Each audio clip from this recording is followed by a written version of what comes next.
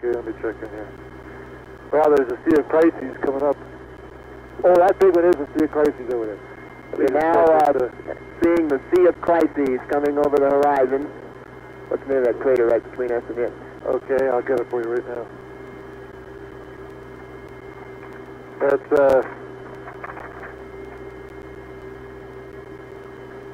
Condorcet crater. Condorcet? Let me see, just to make sure. Are we under a sea right now? It's nice sea. So that's Condorcet crater. We believe the crater, the large dark crater between the spacecraft and the Sea of Crises, is Condorcet crater. Sea of Crises is amazingly smooth as far as the horizon, past this rather rough mountainous region in front of the spacecraft. How you doing?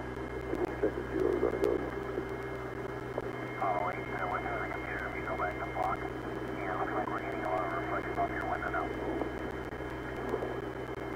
You want me to try it out this one? Yeah, that'd be better. I can go switch windows. That's the one for the gimbal lock situation. It's still on, Bill? Yes. Be careful when you grab that handle, because apparently you can turn it off. Ask him how that is. How's that look now, Ken? Real fine.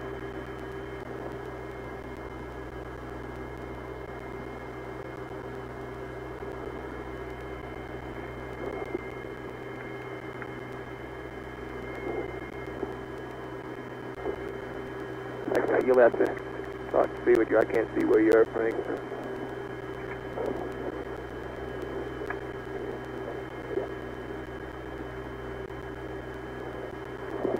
I wonder what that little shell. Okay, what is the problem here? Let's see. Okay. I can't pitch up too much, John. Can you roll? Don't pitch up, just roll.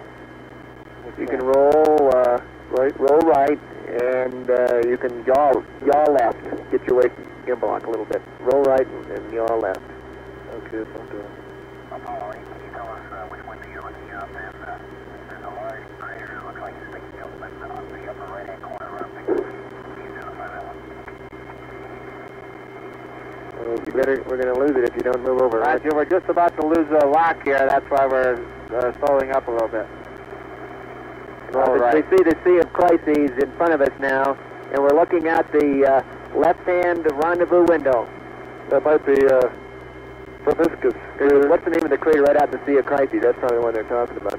Picard is right out there on the right-hand, the left-hand side of it. How are we going to keep locked now, Bill? Okay, the thing to do is to roll right. Is the best thing to do. Okay, I'm rolling right. I've got...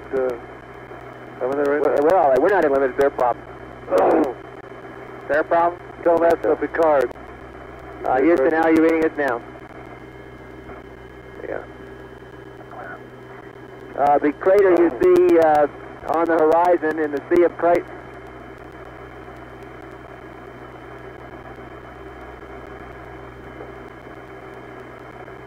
How are you reading us, Houston?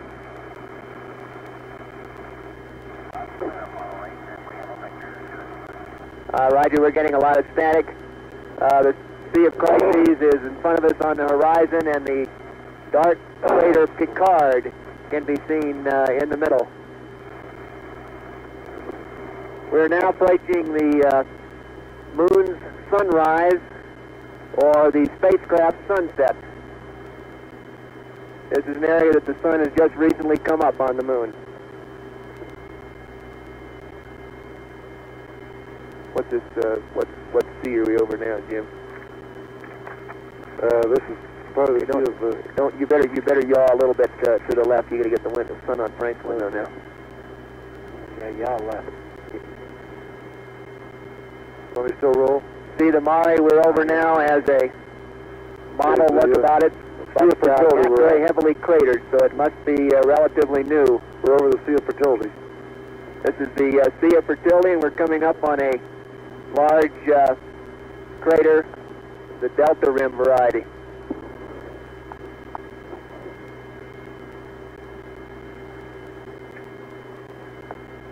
Has a strange circular crack pattern around the middle of it. How many miles across is that crater? You look at it, Tarantius? Yeah. Tarantius. Probably. How many? How many? Just give me a guess. 20 miles. 30 miles. Must be 30 or 40 miles. Crater that you're seeing now is about 30 or 40 miles across. You better roll left, Jim. Roll left? Yeah. Well, y'all left too. I see the air first and our back down. Okay, roll left. How's your picture quality, Houston?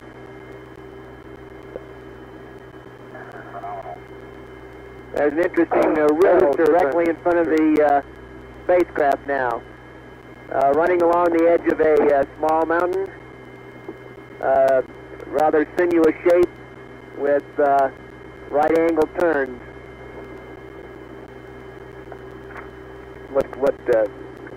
Keep rolling, you're rolling left, Jim. Roll left, okay. That's good. You're going fast enough. This area just to the west of the Sea of Crises is called the Marsh of Sleep. And to the west of that is the Sea of Tranquility. Can you see the fracture patterns going across the Mare in front of us now, Houston? Now you better stop the roll. Yeah. Up the roll. Right, there's a series of cracks or faults across the middle of the Mare.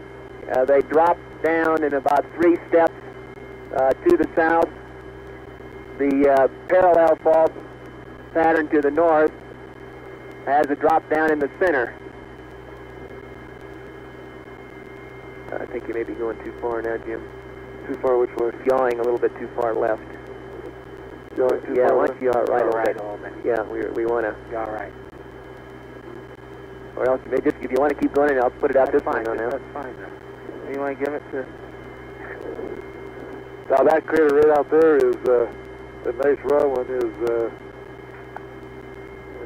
well, they keep spraying it, that's the other.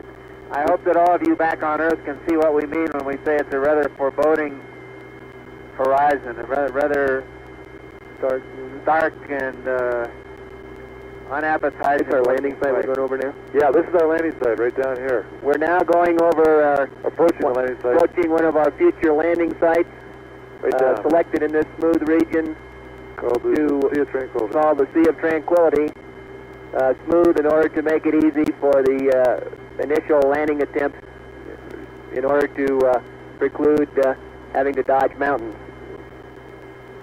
Now you can see the long shadows of the lunar sunrise. Hey, why don't you start reading that thing, and then that would be a good place to end it. Well, we got to go into it very nicely. Why don't we just go into sunset? Right. Or is this sunrise? This is sunrise, yeah. We are approaching lunar sunrise.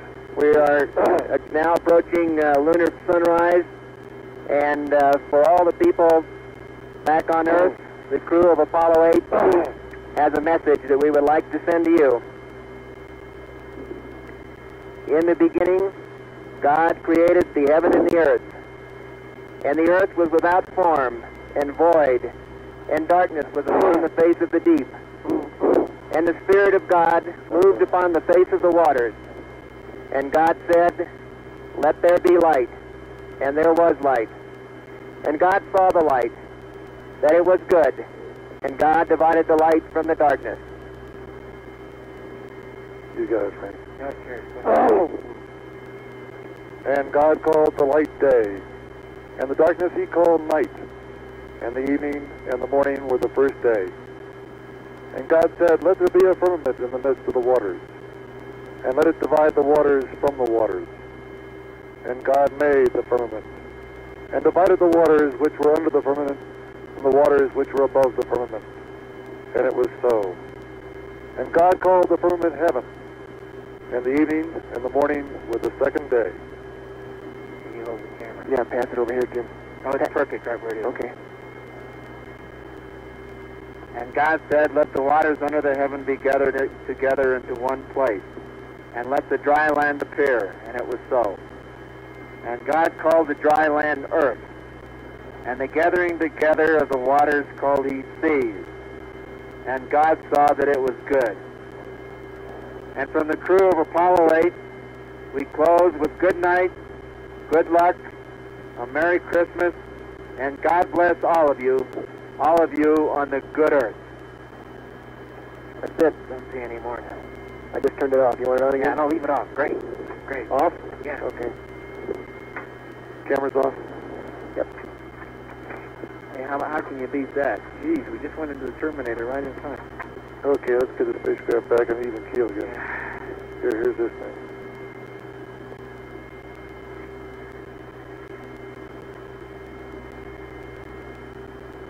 All right, let's get the flight plan out too.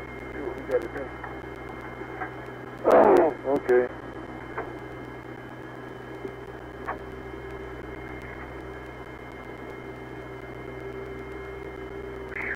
Pretty impressive. Huh? Oh, it sure is.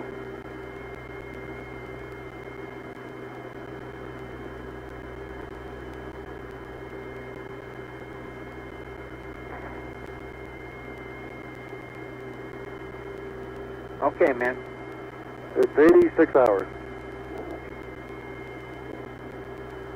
Houston, how do you read Apollo 8?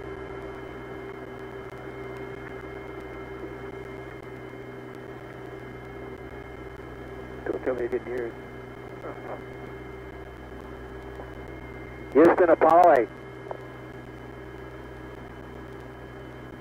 Apollo 8, read your left clear.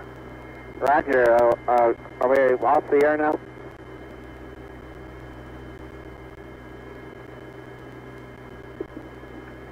Nice camera. Might just roll over to the right, Frank, and you can... Apollo 8, you are. Did you read everything that we had to say there? All clear. Thank you for a real good show. Okay. Now, Ken, we'd like to get all squared away for TEI here. Can you give us some good words like you promised?